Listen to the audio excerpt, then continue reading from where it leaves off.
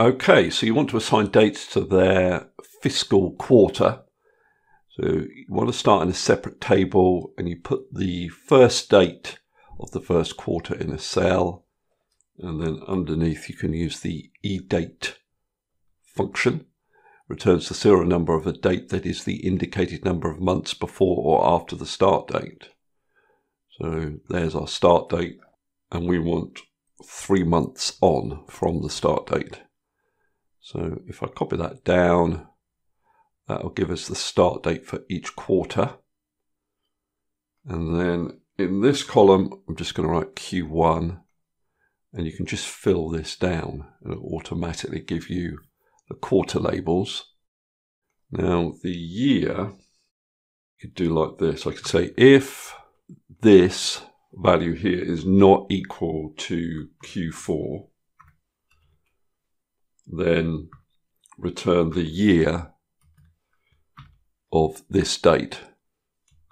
Otherwise, return the year of this date -1. And you should better see why I'm doing that. Because, for example, quarter 4, which starts in the year 2021, the calendar year 2021, is in the fiscal year 2020. Okay. So what we can do over here is use a VLOOKUP, and I can look up this date in this table array, which I need to lock. I'm doing that with the F4 key on my keyboard. And I want to return the value in column 2. Now, normally you would write false or 0 at the end of a VLOOKUP, but we don't want to do that. We want to find a date within a range of dates. Now, a VLOOKUP will actually do that by default. So if you don't use false at the end, so your last argument is going to be the column index number argument, then it will find the correct quarter. You just need to make sure that these values are in ascending order, and they will be if you've used that EDATE solution there. So if I copy this down, you'll see that it has picked up the correct quarter for each of these dates. But I also need to display the year in this column. Now, to do that, I could specify that I want to return values from column 2 and 3.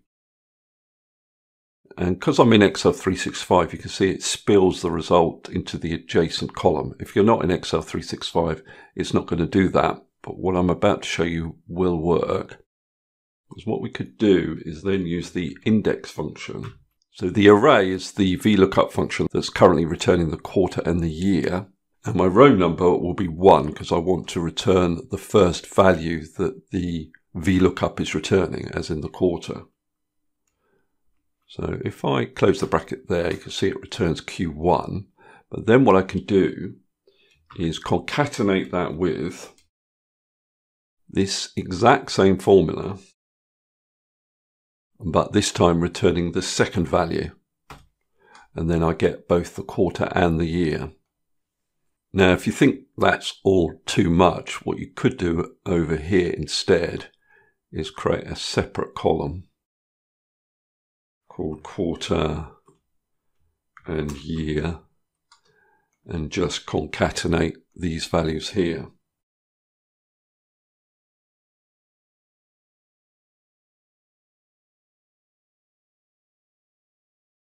And then all you need to do is VLOOKUP this date in this table array, including our new column, returning values from the 4th column.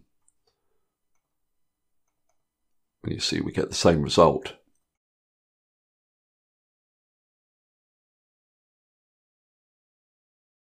So to calculate the revenue, I can just use a SUMIF. So the range that I'm applying the criteria to is this range here, which I need to lock with F4. And the criteria is whatever quarter and year combination you have here. Now, if I've created this concatenated value here, I can just select it there.